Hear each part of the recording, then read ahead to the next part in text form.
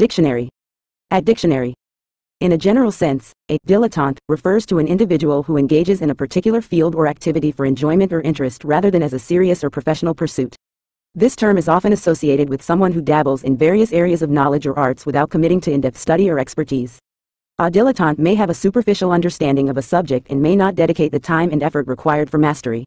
While the term can carry a neutral connotation of enthusiasm, it may also imply a lack of serious commitment or depth of knowledge compared to a dedicated professional in the same field.